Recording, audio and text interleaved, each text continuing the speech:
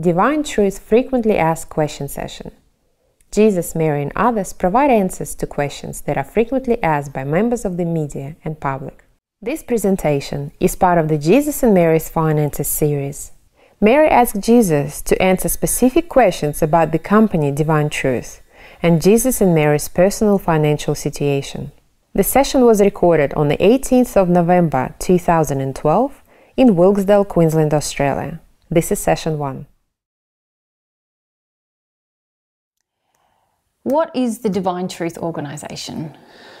Well, the Divine Truth Organisation is an organisation that I set up myself years ago, that I primarily set up for the purpose of just storing information in a place where that is copyrighted to myself or that I produce, or that is like a great big container of information of everything that myself and Mary, once Mary joined me, do. So everything that we produce, videos, audios, any typewritten documents we produce, basically are all stored in the container of the Divine Truth Organisation. The Divine Truth Organisation is also Mary and my vehicle, if you like, for distributing divine truth to the world. It's directly under the control of myself, so I am the only director. I'm the only shareholder because I was the person who set it up many, many years before I met Mary. And the Divine Truth Organisation is very, very simple. It's just Mary and myself are employees of the organisation.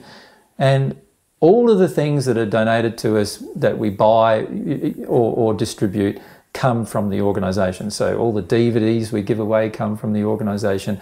All the hard disks we give away come from the organisation. All the edited material that is produced all is stored in the organisation. And the main purpose for the organisation is that myself and Mary have control of the information so that the information isn't lost. So that's the primary concern we have. We don't want the information to be lost to the world, and we don't want the information to be manipulated.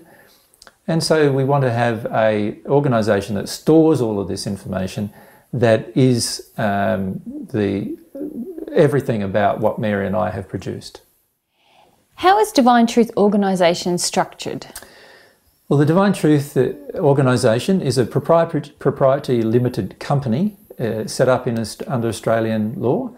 It is a company that has one shareholder and one director, myself in both cases, and its primary purpose is, as I've said in previous questions, its primary purpose is to hold the information that we produce and distribute this information to the world.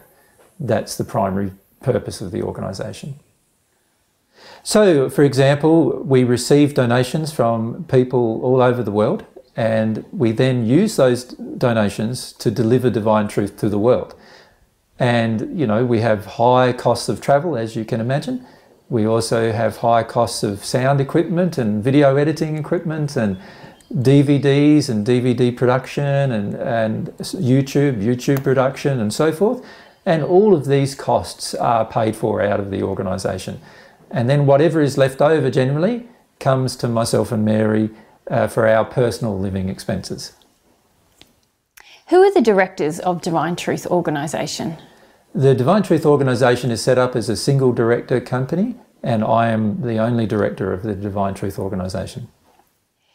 Who are the shareholders of Divine Truth Organisation? The Divine Truth Organisation is set up as a single shareholder company, and I am the only shareholder of the Divine Truth Organisation. The reason why I'm the only one is because I set up this organisation before I met Mary, and we haven't got around to changing the directorship or the shareholder of the organisation just because we haven't got around to doing it. And there's really no need for us to get around doing it, except for me putting in my will that Mary can be appointed if something happens to me. So, the main thing is the organisation is there for the storage of material and the storage of any assets that have been accumulated in distributing the material. So the main purpose of the organisation, as I said, is to distribute the material that Mary and I produce. Does the Divine Truth Organisation own property? No, the Divine Truth organisation does not own any land or property. It does own some assets, however. So it owns an asset of the van that we use, that we store all of the equipment that we travel with. It owns all of the equipment that we travel with, so all of the sound equipment and the video recording equipment. It owns quite a lot of video editing equipment, computers. Some of this equipment is with Lena and Igor, who are doing our editing, but it's all owned by the Divine Truth Company. And so the Divine Truth Company owns quite a lot of assets that are all about trying to get more Divine Truth distributed to the world. As to how many assets it owns now, I haven't actually totaled it up, but I'm sure it's in the account somewhere. But we continually buy, of course, new assets depending on what we need to help us distribute Divine Truth to the world in a more rapid manner or in a more economical manner. How does Divine Truth organisation earn its income? Well, I wouldn't call it earning its income. What we do, Mary and I, is we give to people, and in the process of giving to people our time, oftentimes people want to help us give our time to people by helping us financially and helping the Divine Truth organisation financially to do that. So what happens is that during the process of giving to people, we often receive funds from people. Now, most of the funds are received as we will go through the account separately perhaps, but we receive, for example, seminar income. We receive income from seminars. Again, I wouldn't call it income. We have a donation box up the back of the seminar, and we give the seminar, and sometimes there's a couple of hundred people sometimes present, and we don't ask for a donation, but there's a donation box. We do let people know there's a donation box up the back of the hall if they want to donate, and people give freely generally, and so we receive donations that we then like bank that as income, and that's called seminar income. We also receive internet donations. So internet donations are donations that are given to us by people all around the world, and they send usually these donations through on PayPal, and these donations come in fairly regularly from some people, and so we receive what you would call internet donations or internet income. If you look at last year's financial statement, internet donations amounted to $16,422 and seminar donations amounted to $55,453. So they are the kinds of income that we receive. We also receive significant donations, and in fact most of our donations, around usually around 2/3 of our donations come from very few people. Where people have given us significant donations. So, for example, last year we received good significant donations from people from 8 different families of $135,000, and that enabled us to do quite a lot of things, purchase new material that we needed and so forth, and to distribute quite a lot of truth as a result. So by far the majority of our funds comes from a very small portion of people who have donated some fairly large funds to us, and then the rest of the donations usually is spread between coming from internet donations or seminar donations, or sometimes people donate to us direct to our bank account and we receive some donations in that manner as well. Do you solicit income or donations from others? No, we don't solicit it. We don't sort of advertise or market ourselves. However, we do say quite clearly if a person wants to donate to us, we give them a mechanism to donate to us so that we have a way of continually supplying what we do for free.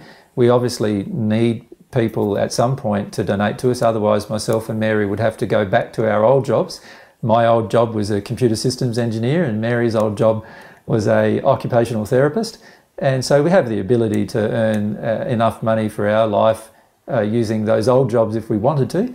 But we'd prefer to keep doing what we do full time, distributing Divine Truth.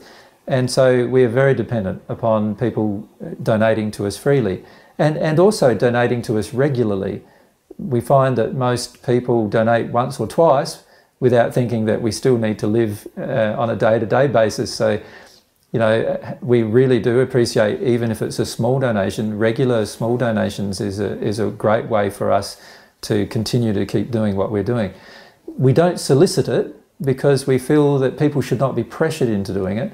However, when under the terms of both companies, both the God's Way of Love, which we don't receive income from, and also the Divine Truth, which we do receive income from, we need to run both companies in the blue. In other words, we're not allowed to, under the terms of their constitutions, we're not allowed to run them at a debt. And for this reason, we can't do things that we would like to do, but we don't have enough funds to do. So we are limited by the amount of funds that we have to a degree in terms of what we can achieve. And as a result of that, you know, there are limitations placed because of the lack of funds sometimes. So there is a limitation placed on what we can achieve. With regard to how we disperse our funds, I'm willing to go through the accounts of how we disperse our funds in another question. And so please look for a question on the site regarding how Divine Truth dispersed its funds during the last financial year. Why don't you charge for seminars or groups? Well, there are many reasons why we do not charge for seminars or groups. All Mary and I really do is we are really just seminar presenters in a way. We also provide advice to groups of people, and we do that usually in a group, like in some kind of seminar format. We also provide project advice to many of the God's Way of Love learning centres, which we also do for free. So we do all of those things for free of charge. The reason why we've decided to do it free of charge is because we feel quite strongly that if people appreciate what we do, then we'll have enough funds to live. If they don't appreciate what we do, then we won't have enough funds to live and we'll just go back to our old jobs. We feel quite strongly that it should support itself if the world wants it. And this is one of the primary reasons why we feel strongly that we should not solicit funds or determine a price to come to one of our seminars. So a normal seminar presenter would say, you know, charge a few $100s to come to a day's presentation. I know I've paid for quite a few in my life where I've paid for somebody to do a seminar and it's been quite a few $100s. And in some cases I've been to some seminars that have cost quite a few $1,000s. And we've decided not to do that. And the primary reason why we've decided not to do that is because we believe very strongly that Divine Truth should be available for free, and it should be available to the whole world, not just to people who can pay for it. What we hope to do is that the people who can afford to give us some funds finish up funding the things that we give to other people who cannot afford to give us any funds. And when I say people who cannot afford, I feel most people in the Western world can generally afford something, whereas what we're starting to have happen now is that we're giving away quite a lot of things to other countries who are not part of the Western world, so-called Western world, people who have no funds whatsoever. And so what we do there is we buy disk drives for them, or we buy DVDs, depending on what they can, whether they have any machinery. We'll even buy the machinery for them to watch the DVD if they don't have it, or give them enough funds to buy a computer, or buy a computer for them, or buy a TV for them, so that they can watch the DVDs even. And as long as they have it in English, or at the moment in English and Portuguese, which are the two languages that are currently translated into generally. And we hope that in time that will change as well with the efforts of individuals. We hope to be able to give a lot of this material away for free to people in the third world because we feel that they are just as deserving as any person in the Western world of all this material. But it does require that the people who have more funds available to them in their day-to-day life support that in some way if we're going to be able to do that. We've found we've been able to do that quite a lot recently, but again, if we once we run out of funds, which we do on fairly regular basis lately, then of course we can't really do much more, and we just wait until the more funds come along. And that's how we run our life pretty much. You've mentioned in a previous seminar that you have in the past used a credit card to purchase a car. Can you explain your feelings on the ethics of using credit? Well, whenever you enter the process of using credit, you have to understand the principles about credit. And it would be unloving to expect to have credit from somebody without wanting to repay the debt. So we have a great focus ourselves, myself and Mary, on firstly repaying any debt that we have and making sure that we do not incur debts that we cannot pay. So when we had some regular seminar income coming in, we decided that we needed a new vehicle. At the time we had a very old vehicle that was breaking down all the time on our way home. We were travelling for 3 hours and at a time in Australia, in the Australian bush, and quite often we'd find ourselves stranded in the middle of nowhere, having to get towed somewhere. And so we decided that because there was a regular seminar income and we felt quite strongly that we'd be able to repay the debt, we incurred the debt of getting a newer vehicle on a credit card so that we could get to the seminars more easily and also get home more comfortably than having to break it down on a regular basis in the middle of nowhere. So that's the reason why we did it. We would never encourage anybody to incur a debt that they knew they could not repay, or that they felt at some point in the future they would like to not repay. We feel that every person who incurs any debt should have a desire to repay the debt. And we also need to understand that under today's terms of lending, that most terms of lending involve interest. And if we do incur a debt that involves that term of interest, then we are also making a contract with the lender that we are going to repay that interest. And that's a part of the contract that we are currently making. Myself and Mary only make those particular contracts when we believe we have the capacity to repay the debt. If we do not believe we have the capacity to repay the debt, then we do not purchase the material or the equipment or the vehicle or whatever asset it is that we feel we need. We just wait. And we've often waited quite some significant periods of time before we've believed we've had the ability to repay a certain debt. And what I mean by that is that we often have had something that we've needed to purchase. For example, when we first began doing seminars, we felt we needed to purchase a really, really good sound system, but we only had $2,300 in our bank account, and that would only buy a $2,100 sound system that we found that was a complete unit. And so we went out and purchased that particular sound system. Even though we knew at a later time we would need bigger sound systems, and at a later time that particular sound system probably would not be used, we still went out and purchased it because it was the only thing we could afford at that particular time.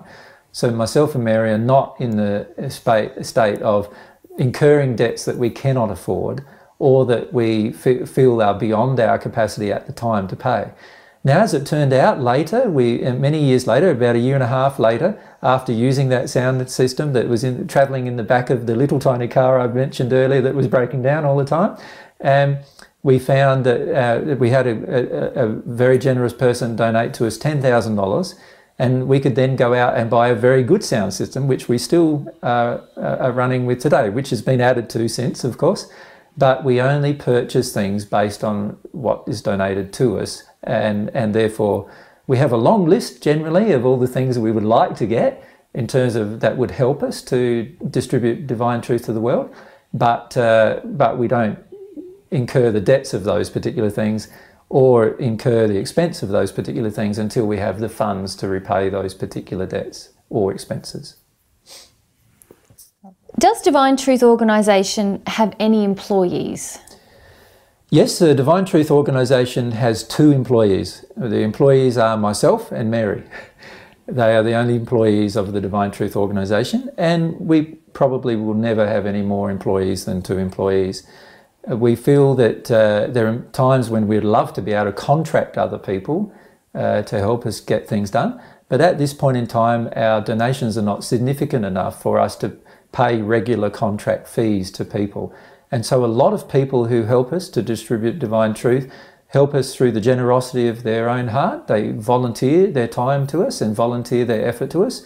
And the people who are doing that full time, we've actually placed their contact details on our website so that you can see the people who are volunteering their time, either full time or at least more than half of their time, and at least more than 20 hours a week, in other words. And that way each individual has the advantage to donate to them specifically. Bear in mind that when you donate to them specifically, myself and Mary do not receive the funds. Those people are receiving the funds. Also bear in mind that sometimes you may donate to people specifically who have listed there without consideration of who actually produced the material. For example, if you donate to the person who's copying a disc for you, that person has very little time involved of their time copying the disc for you. Myself and Mary and Lena and Igor Shakanov, who do all of the video editing for us, they have a huge amount of time involved in the production of that particular material. And the person who's doing the copying has the least amount of time involved in it. And oftentimes the person doing the copying gets the donation and the other people are forgotten. And so my suggestion is for anybody looking at those particular issues is to ask themselves where the effort actually is when they actually give their donations. We would love to be able to donate more money to people who are assisting us, and we do donate funds to people who are assisting us. But unfortunately, you know, that we have to also be considerate of how much funds we have to live, and also how much funds we have to distribute divine truth to the world. So it's like a balancing act. How does Divine Truth organisation disperse its funds? Well, perhaps the best way to answer that is to answer how it disperses its funds in the last financial year. And that's probably the best way to answer that question. So probably what I would like to do here is go through the accounts for the last financial year so you get an idea of how it disperses its funds. In the previous financial year, this was the year that ended 2011, we had a loss, so we spent too much money, and that was something that we needed to address. We had a loss in the Divine Truth organisation of $52,000. In other words, we spent more money dispersing things than we spent getting in. So this year we had a total income of $209,260 coming into the Divine Truth organisation. That was made up from interest and rebates, which are very minor. We had significant donations from 8 families of $135,000. We had seminar donations of $55,000, and we had internet donations of $16,000. So the $209,260 were made up of those particular donations. And then we dispersed those funds. How we dispersed those funds is as follows. Myself and Mary had a personal income taken out of the funds. So, and this is what we live on. So my personal income, my tax inclusive income, is $11,000 for the year. Now, if you put that in context, the average Australian income is $69,000 a year. So I actually earn or disperse to myself less than the average Australian income by a factor of 7 almost, or 6 at least. And actually my income is less than if I was on unemployment benefits in Australia. Now Mary's personal income was $5,000, so hers is less than half of what she would get coming in if she was on unemployment benefits. Myself and Mary don't believe that we should be on unemployment benefits. The reason why is because we feel quite strongly that if this divine truth, this effort to distribute divine truth to the world cannot support itself through donations, then we need to just go out and work and not do it anymore, and we just live our life by it. And it obviously means that the people in the world are not ready for it just yet. In addition to those personal incomes, myself and Mary's personal superannuation was $1,536. So our total, myself and Mary's total disbursements from that income was $17,536. Then we paid Lena and Igor Shakhanov some for editing the DVDs, YouTube, and a lot of other things they do. We wish we could pay them far more than we'd paid them during the year, but we paid them $10,500. So they basically received the same amount, just a bit under the same amount as I personally received from the donations. Then we had travelling expenses of $35,000 or nearly $36,000. We had computers and software of around $8,500. We had DVD production of nearly $12,000. We had motor vehicle expenses of $10,000. We had sound equipment maintenance expenses of about $11,500. And then we had sound, video and computer equipment purchases of $46,900.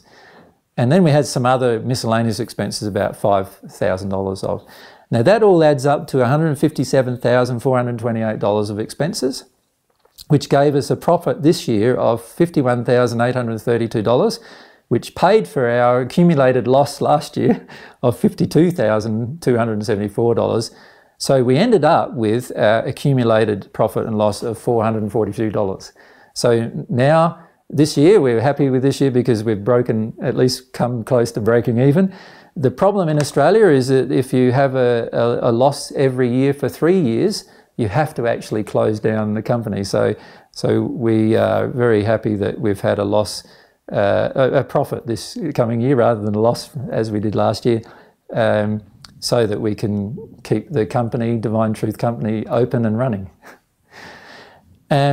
As you can see from our expenses, myself and Mary receive very little of the money that is donated. Of course, it would be handy if we received some more, but we live quite comfortably, we feel. We would love, though, to be able to give more money to the people who help us voluntarily. And at the moment, because of the amount of expenses that we have and the amount of income coming in, that's very, very difficult to do.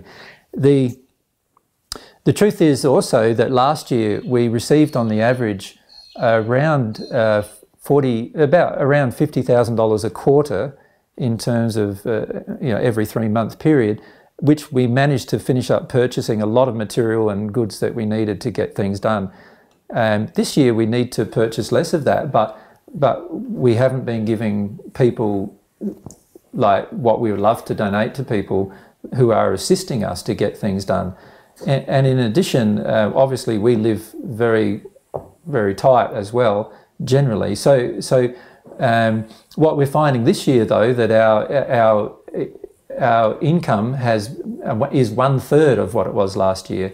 So at the moment, we are receiving what we received in a quarter last year. It's looking like we may receive in 3 quarters this year. So we're looking at having to probably scale down a lot of the things that we do this year, as a result of the donations being much tighter this year than last year. What was your personal income for the financial year 2011 to 2012? Well, we've just completed our personal income returns, myself and Mary, and so my personal income return, which we'll place on the internet as well for everyone to see, I had a gross salary and wage income of $11,000 this year, and I had interest and dividends of $558, so my total taxable income this year was $11,558. And normally I would have to pay $833.70 in tax, but at the moment under Australian law there's a low income offset that I get of $1,500 from that, so I didn't have to pay any tax personally this year because